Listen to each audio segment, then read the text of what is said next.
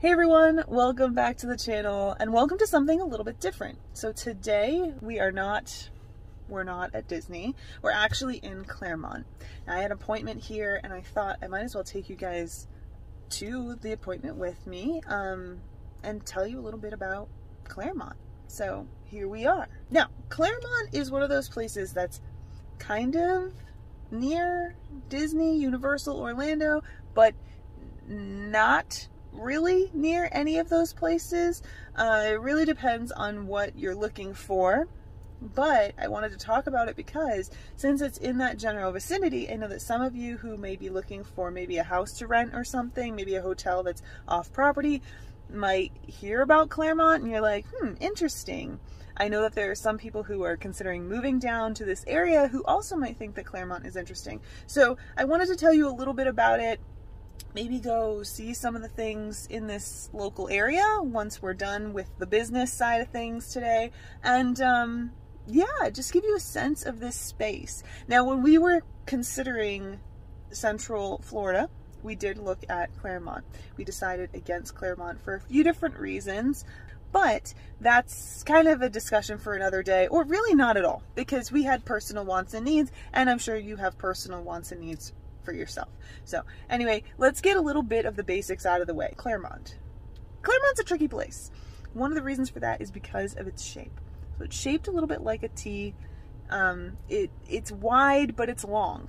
So that can make it a tricky place, at least in my opinion, when you're trying to find reference points and when you're trying to talk about distance from other places. So you might say, oh, well, you know, Clermont is 30 minutes from Walt Disney World, for example, but a very specific point in Clermont might be 30 minutes from Walt Disney World.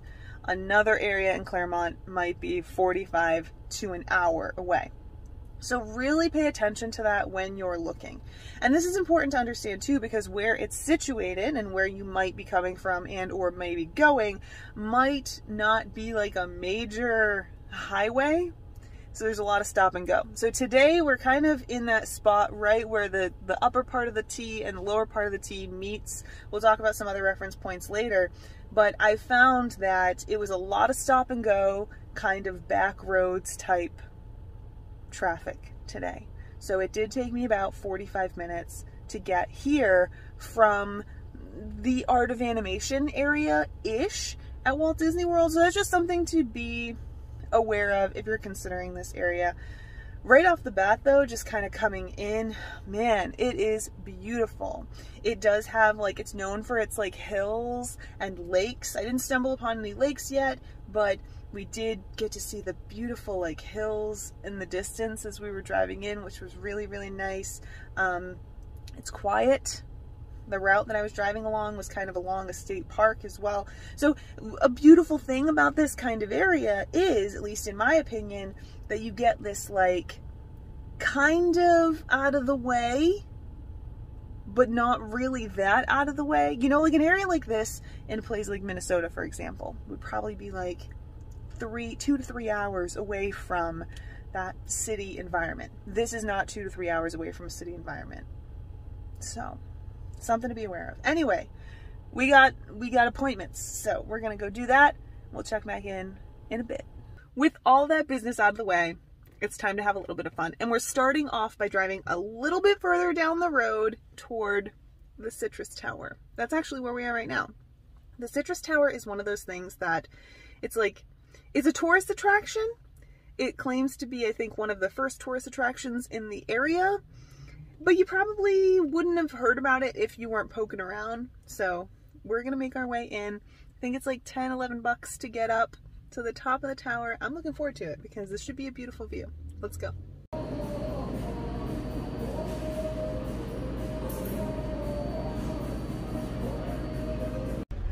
All right, we're making our way up. Looks like there's some cool information right here on the elevator wall. It ends up being 11 bucks, but they do have discounts for first responders and whatnot. I'm excited. I'm excited to go see the view.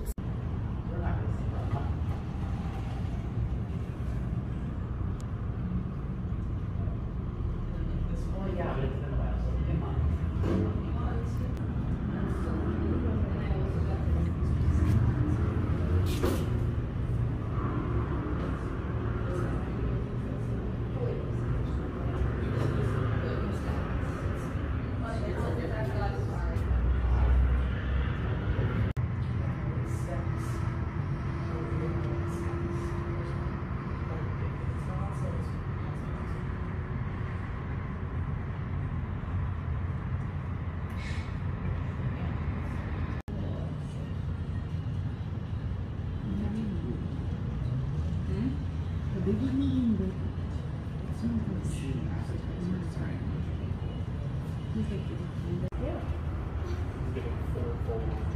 get whatever you can pay for.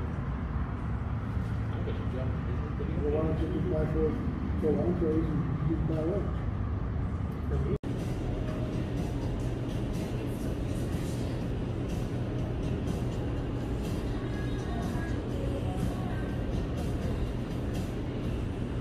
Okay, the Citrus Tower was really, really cool.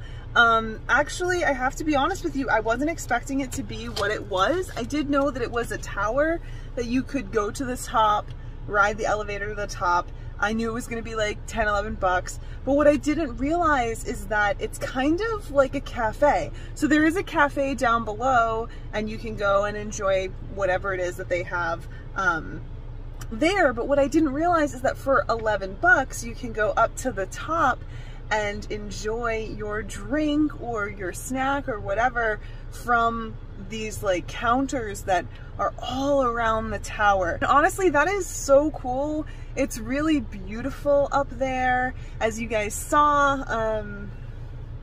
Wow, really, really awesome. Now they do have annual memberships and whatnot, so you can come back repeatedly if you are in this area and you really want to enjoy that tower whenever you want.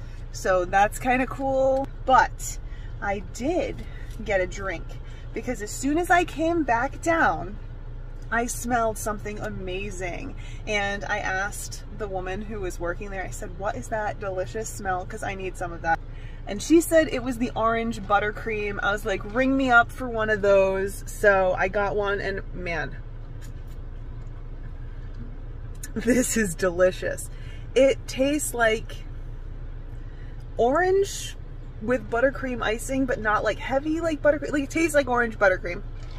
That's it. It tastes like orange buttercream. It's so, so good. So definitely worth a try. Anyway, look, this is exactly the type of place I love to come visit because it's like out of the way. It's a tourist attraction, but it's not the type of tourist attraction that's going to draw in tons and tons of people. I mean, maybe it does, but it seems like a hole in the wall kind of place.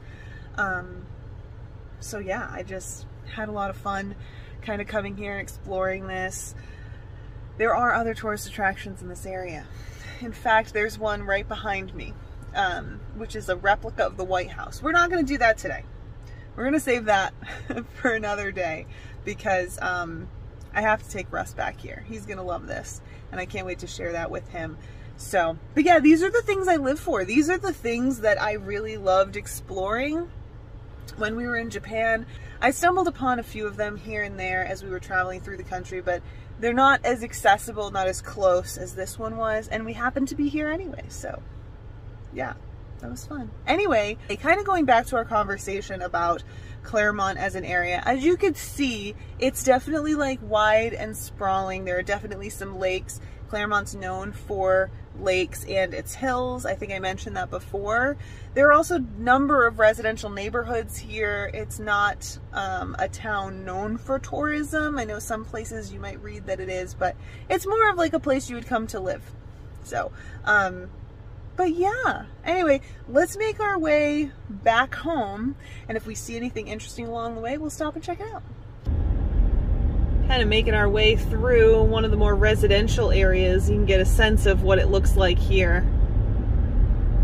Some of the houses are older, others are definitely like new developments, so get an idea of what Clermont looks like from this angle, if you will.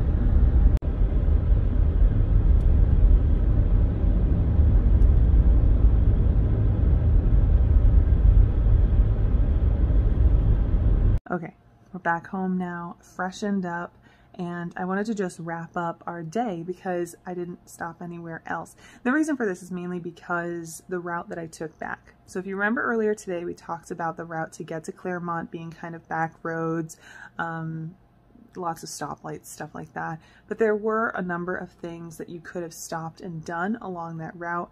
The route to get back home took longer. So as opposed to the first route was what, 35 to 40 minutes to get to Clermont. Of course, that was earlier in the day.